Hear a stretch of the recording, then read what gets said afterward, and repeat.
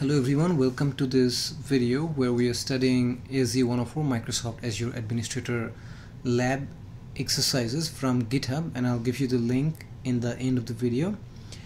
In this, we started this lab, Manage Azure Storage, which is lab 07, 3 or 4 videos back, actually maybe 5 videos back. For each task, I have created one separate video just to keep the length small and the video content manageable.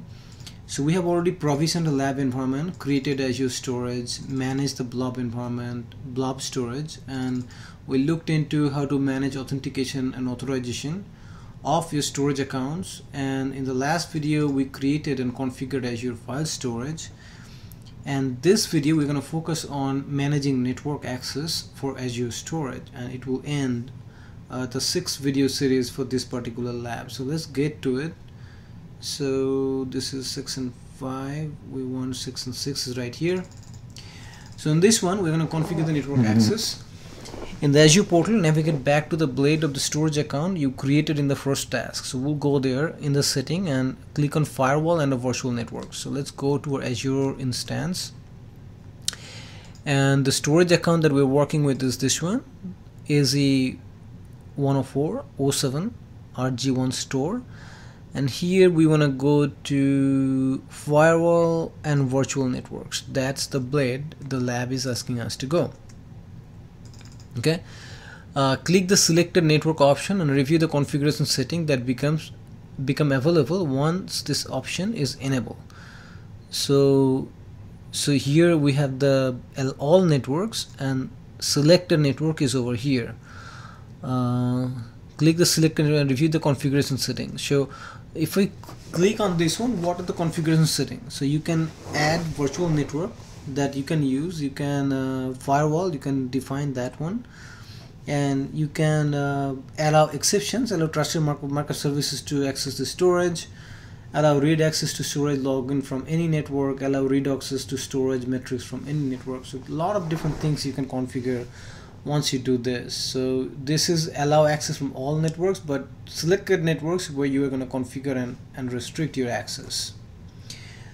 Alright, so read the note. You can use these settings to configure direct connectivity between Azure virtual machines on designated subnets of virtual networks and the storage account by using service endpoints. So click the check by add your client IP address and save the change. So here, if I click that one, it's picking up my client IP address, and they're saying, go back in here, add your client IP and hit save. So you should be presented with the content of the MIT license page. I was not presented with any MIT license page at this time. Go open another browser, open another browser in private window and navigate to the blob SAS URL you generated in the previous task. Okay, so what we will do, we'll open in private window, and we are gonna copy the link to the blob URL, and we're gonna try to go to that one and here. So I can save the file and read the content of it. So I have access to that file. So I can close this right now, go back to my lab. Note this is expected since we are connecting from the client IP. So we allowed access from, well, we created in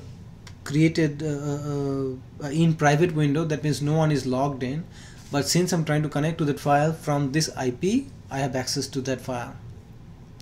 Close the in private mode. We have already done that. Return to browser window showing license and license blade of the Azure storage container, and open the cloud shell pane. Okay, so we gotta go back to this is my storage. Where is my blobs?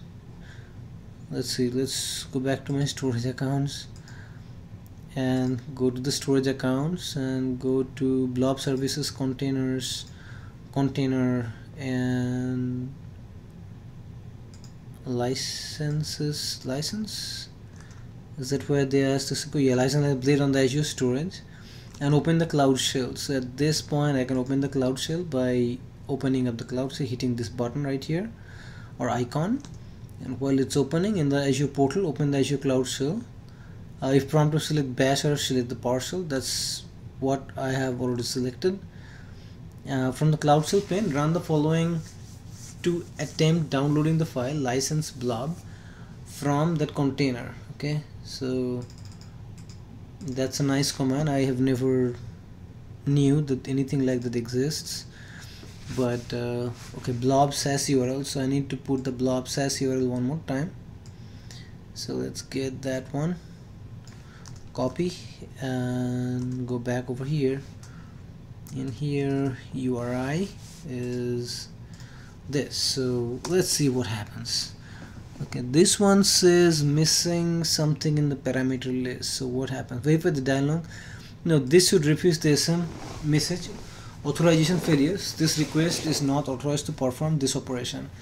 This is expected since you are connecting from IP address assigned to Azure VM hosting the Cloud Shell instance. Close the Cloud Shell pane. So this is not really completely clear to me what it's really saying.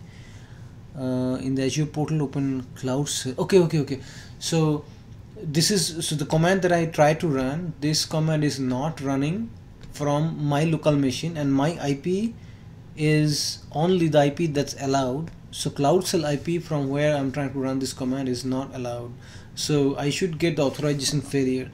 So but we got a different message because something is messed up though. So let's try this one more time. But you get the point what we are trying to achieve in this exercise. So let's copy this one more time. I'm going to try it one more time just to make sure that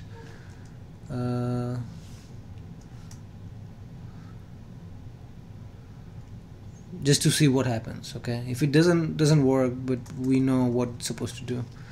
I can put it under a quote mark. Let's try that one. Paste and do this, and there we go. So authorization failure. So I had to use the quotation mark for that window, for that request. Okay. So what it is, it says the authorization failure request is not authorized to perform this operation. So again, why is this? Because our access, we have only allowed access from the IP address.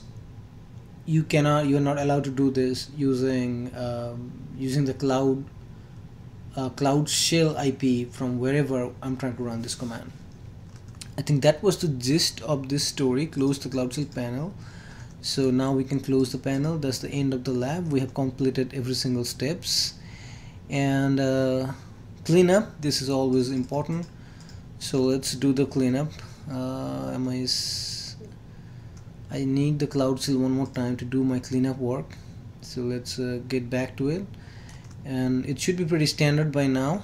We run get AZ resource group name, and then we pass this AZ10407 star to get everything, all the resource group we are creating in lab 7, and then we pass all of that to remove Azure group force as job to get rid of all the resources that were created, so I can directly run this to get rid of everything that I have, and it should run as a job and get rid of all the resources that were created. So just to recap, in this whole series of labs, in the last six series of labs, we looked at the Azure storages. We provisioned the lab environment. We created and configured storage accounts. We looked at blob accounts, blob containers, blob security, then managed authentication authorization using SAS, and we also used Azure AD. Then we created a file share and attached to one of the VMs, and then at the end in this exercise we manage the network access for Azure Storage. Now you can do a lot more with this, but as far as the lab is concerned, we have completed all of these steps. Now if you like the video, please share with friends, give me a like, thumbs up, and subscribe. Good luck with the exam. Thank you.